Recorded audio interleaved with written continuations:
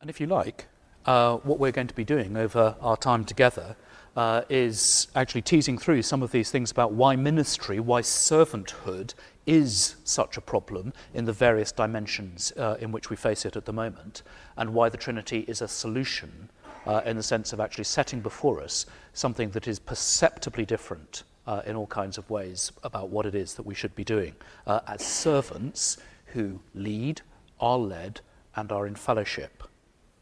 So, problems of servanthood, heading 2 on page 1, first of all. Problems of servanthood.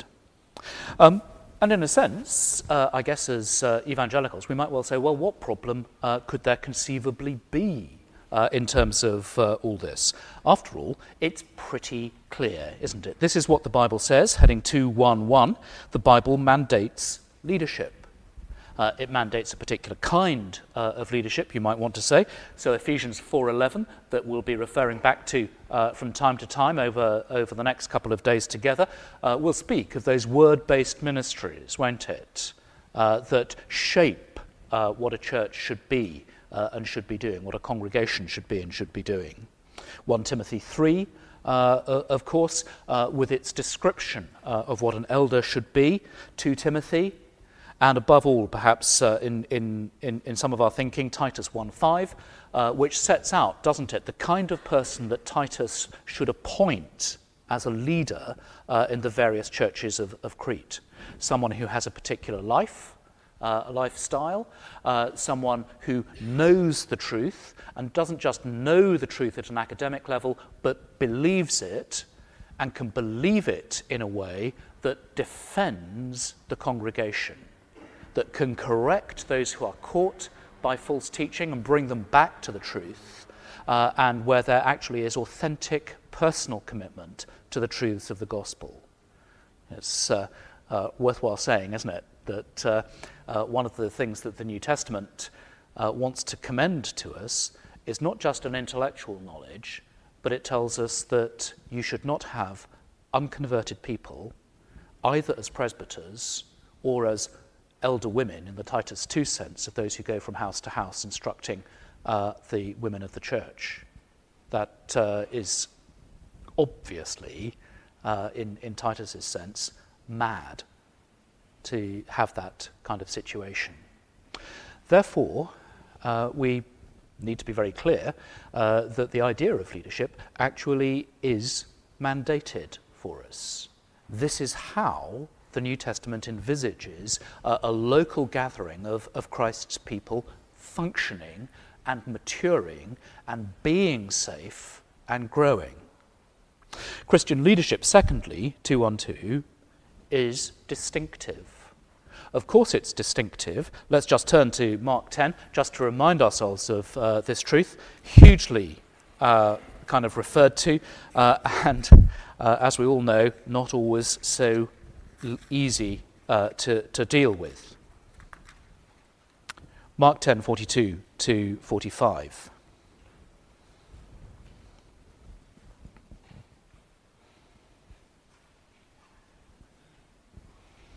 And the context, of course, of these words is James and John seeking the hot spots, so to speak, in the new kingdom of the Messiah. And the reaction, of course, is not simply, oh, you shouldn't do that, but oh, drat that you got in there first from the rest of the disciples, because we know from other material in the synoptic Gospels that the other 10 were just as prone to this kind of position seeking as James and John were. But Jesus' words repay attention, don't they? Jesus, verse 43, called them together and said, "You know that those who are regarded as rulers of the Gentiles lord it over them." It's a very telling translation. I'm using the NIV here, but it's got that kind of accuracy that lord it over, behave as though they're better, treat them as inferiors, all those kinds of connotations. And it's not here that Jesus is saying that there is to be no leadership, of course. What he's saying is that the leadership is not to be a lording ship, if we can put it in those kind of terms. Now, this is something that we all, as it were, know intuitively, that we know as a kind of very basic, fundamental of what it is that we think a presbyter should be, or that we think a church worker should be. But nevertheless, one of the things that the world sometimes discerns about us is that our leadership is not distinctive. And it's worthwhile, I'm afraid, looking particularly, for those of us who are Anglicans, at our church structures and the way that authority works, and posing the question as to whether or not there is a lordingship rather than a leadership in the kind of way that Jesus puts it here. Servant leadership, thirdly, is intensely practical. Intensely practical. One of the things that kind of came my way, some recent discussions in the UK, when I pointed to John 10, 42 to 45, was something along the lines of, well, this is deeply impractical, isn't it? I was struck by the kind of boldness of claiming that something that the eternal Son of God was saying was not practical. But even there, it's worthwhile just noting that if you're talking about current leadership theory, then one of the things that is doing the rounds at the moment, and I think it's a very perceptive set of remarks, comes from Jim Collins, one of the American writers in this particular area, and he talks about a level 5 leader. And a level 5 leader, he says, is this: the paradoxical combination of deep personal humility with intense professional will. Because, of course, if you have deep personal humility, then you are going to be prepared to let others flourish and let others succeed who are below you in an organisation structure. And that's one of the problems, isn't it, if you're a leader? That actually you have someone lower down the pecking order who does things very, very well, and people start to talk about them as the coming person. And as a leader, you can start to feel insecure and envious. And in a church, if you're the minister and you're dealing with all those horrible people on your church council who don't see reason, and all your time and your energy is kind of taken up with that, it actually can be pretty envy-making when you watch the youth minister being lauded to the skies because they're so good at actually dealing with teenagers. And you wish, I wish that people thought as well of me as they do of my junior colleague. These things are very real, aren't they? Deep personal humility and intense professional will. That kind of urge to make sure that things are getting better and better in every different area. And the reason why I say that this is practical is that Collins, the original kind of article was in the Harvard Business Review, as I put it in the footnote, but Collins has written a series of books since then which kind of develop this theme one way or another, making the point that if you want your organisation to go from good to great, then what you will need is level 5 leadership.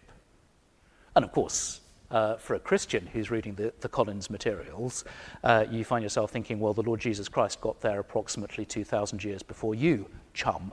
But it's good that he actually does take case studies company by company and says, yes, deep personal humility, intense professional will. And it's challenging, isn't it?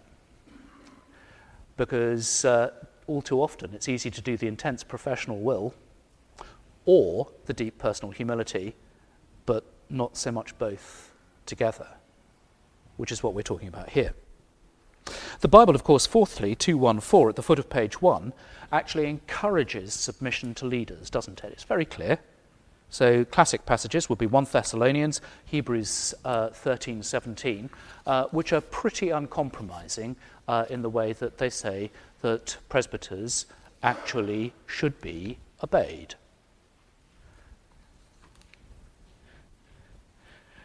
Just pause there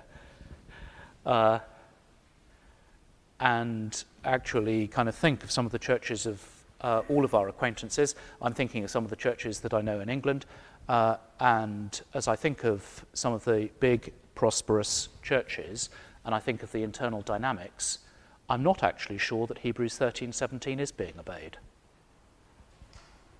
Not sure that leaders are. Not sure that they're honoured. Is it the first thing that comes to your mind as you think about some of the churches that you know around here?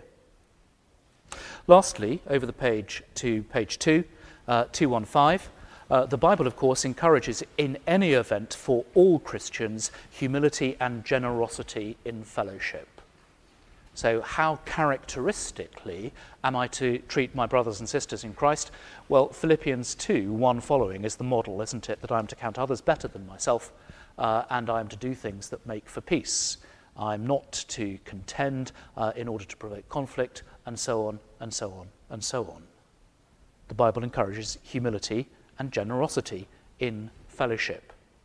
So by the time we've got to the end of those kind of 5 sub-points, we actually are covering some of the things that the Bible says about leadership, about leadship, and about fellowship. And it's all very clear.